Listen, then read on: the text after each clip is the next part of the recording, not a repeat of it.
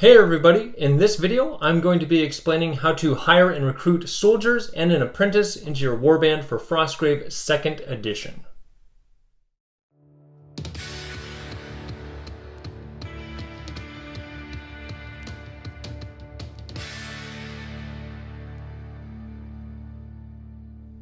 Hey everybody, I'm Alan with Bricks and Blocks Gaming, the channel that plays tabletop games using toy bricks and blocks and discusses the rules and strategies that build the foundation for those games.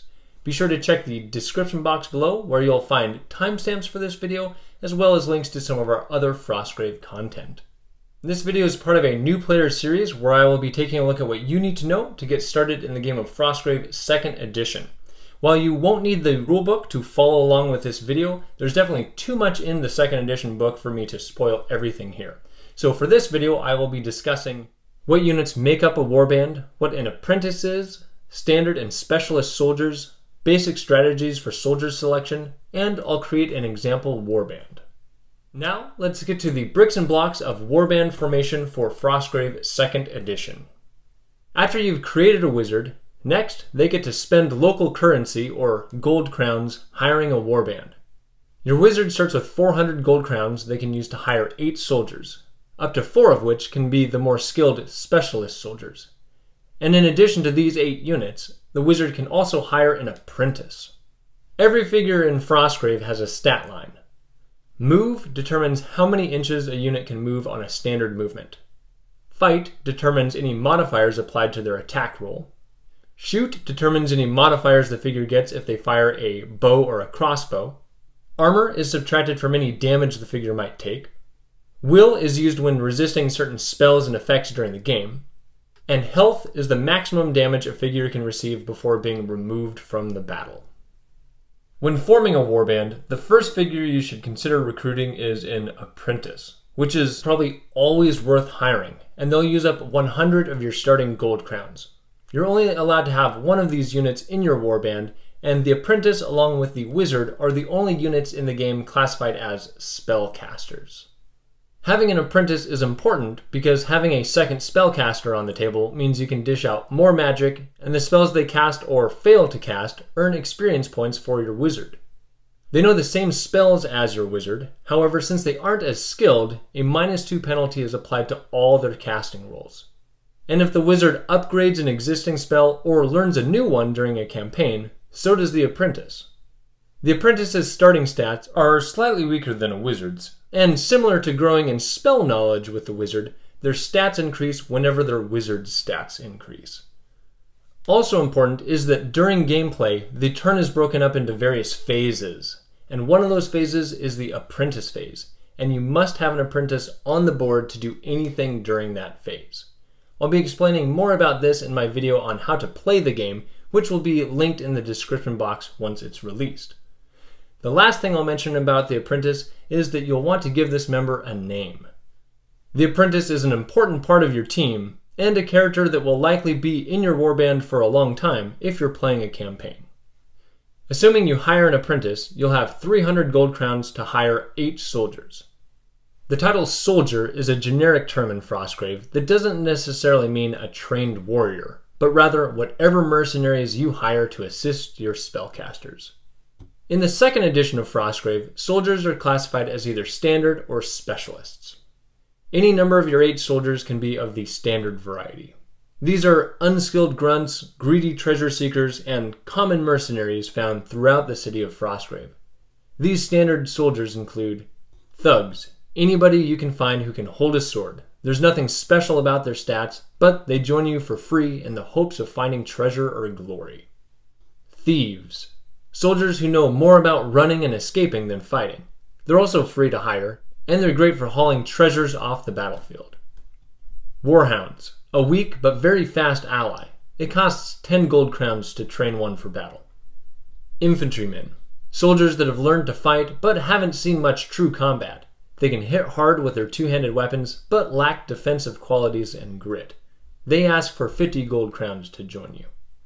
Men-at-arms are perhaps better trained and prepared for the dangers of Frostgrave than infantrymen. They balance their offense and defense and charge 75 gold crowns for their services. And the apothecary. these individuals can barely be called soldiers, as their experience is in the use of potions, not swords. As such, they start each game with a healing potion they can use on their allies. Someone with their knowledge and learning requires 75 gold crowns to risk traveling into the unknown ruins of Frostgrave. Of your 8 soldiers, no more than 4 of them can be specialized soldiers. This is mostly a balancing mechanic for the game, but also represents how the specialists demand positions of authority in your warband. The specialist soldiers include archers, the most basic of bowmen. They're able to rain down arrows across the battlefield every turn. However, they aren't well suited for melee combat. They ask for 75 gold crowns to join a warband. Crossbowmen have the same stats as an archer, but carry a crossbow. Projectiles from these weapons deal extra damage, but take time to reload. They also require 75 gold crowns to hire. Treasure hunters, fast and nimble adventurers that can move quickly around the battlefield, fight well in combat, and excel at securing treasure. They need 100 gold crowns to be convinced to join you. Trackers, hunters skilled in quickly traversing the ruins of Frostgrave to stalk their prey or search for treasure. Their services require 100 gold crowns. Knights, heavily armored, well-trained, and experienced warriors. These are the toughest soldiers you can hire and can serve as a wall on the battlefield. They expect to be compensated well, requiring 125 gold crowns to hire. Templars, heavily equipped warriors focused more on offense than defense. They essentially trade the sword and shield of the knight for a two-handed weapon that deals extra damage. They also refuse to follow someone who won't offer 125 gold crowns in payment. Rangers, these rugged, battle-hardened wanderers are skilled with the sword and the bow. They're agile and well-suited for the dangers the frozen city can present. These versatile soldiers expect 125 gold crowns to travel with a warband. Barbarians, powerful warriors known equally for their ferocity in combat and iron will when facing even the most vile and dangerous beasts that have thawed in Frostgrave. The 125 gold crowns needed to seek out and recruit these soldiers is well worth the price. Marksmen, armored crossbowmen equally trained and equipped for both ranged and melee combat, carrying a crossbow and a sword. These soldiers ask for 125 gold crowns to join a warband. Unlike your spellcasters, your soldiers are a bit more expendable and fickle with their loyalties and will probably be coming and going or dying more frequently. So naming your soldiers isn't as important as naming your wizard or apprentice.